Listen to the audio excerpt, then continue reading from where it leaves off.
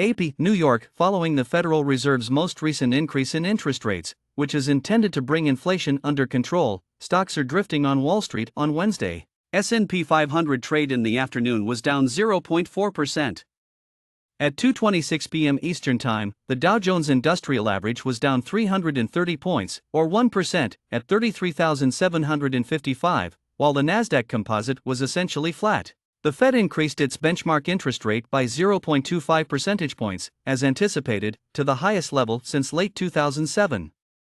In the Fed's wave of rate increases since March, this increase is the smallest of its kind. What Fed Chair Jerome Powell says later this afternoon is perhaps more significant for the markets than the rate increase on Wednesday.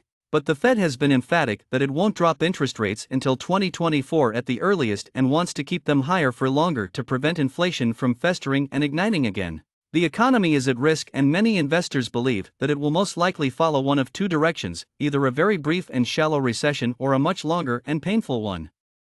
Stocks rallied in January on the back of growing optimism for the former, giving the year off to a solid start. However, a third option is also viable, according to Rich Weiss, senior vice president at American Century Investments, the scenario in which inflation erupted again in the 1970s as a result of the Federal Reserve's premature easing of interest rates. In an effort to stifle inflation, higher interest rates try to slow down the economy and drive up the cost of stocks and other assets.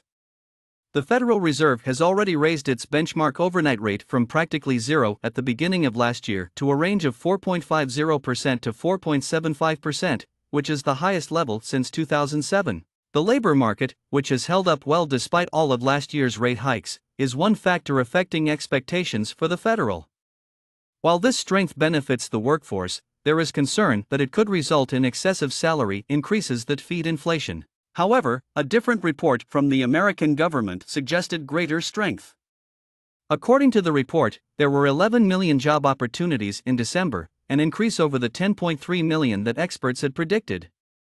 On Friday, the more thorough report on the American labor market will be released. A study from the Institute for Supply Management, which stated that U.S. manufacturing declined by more than anticipated last month, added to the economy's murky picture. The contraction has continued for 3 months in a row. Following the release of the ADP report, which may have increased anticipation of a looser Fed policy, Treasury rates dropped before paring their losses in the wake of the other reports. Wall Street is still experiencing a disappointing earnings reporting season as more mixed profit results from major American corporations arrive. After providing performance predictions that fell short of Wall Street's expectations, Electronic Arts stock plummeted 11.8%.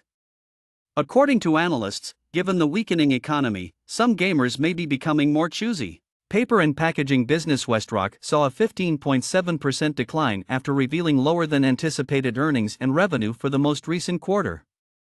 Additionally, it canceled its projections for this fiscal year, citing economic uncertainties. Advanced Micro Devices was the winner, rising 9.6% despite a 98% decline in profit from a year earlier in the fourth quarter. Results exceeded experts' expectations. European stocks had mixed results on international markets.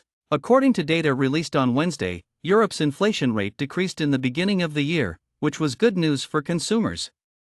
However, prices are still high, which has led to several protests and will probably force the European Central Bank to raise interest rates again on Thursday. After polls revealed that manufacturing activity in China recovered in January but is still tepid because to sluggish global demand and COVID-19 outbreaks that interrupted business, Shanghai's equities increased 0.9% in Asia.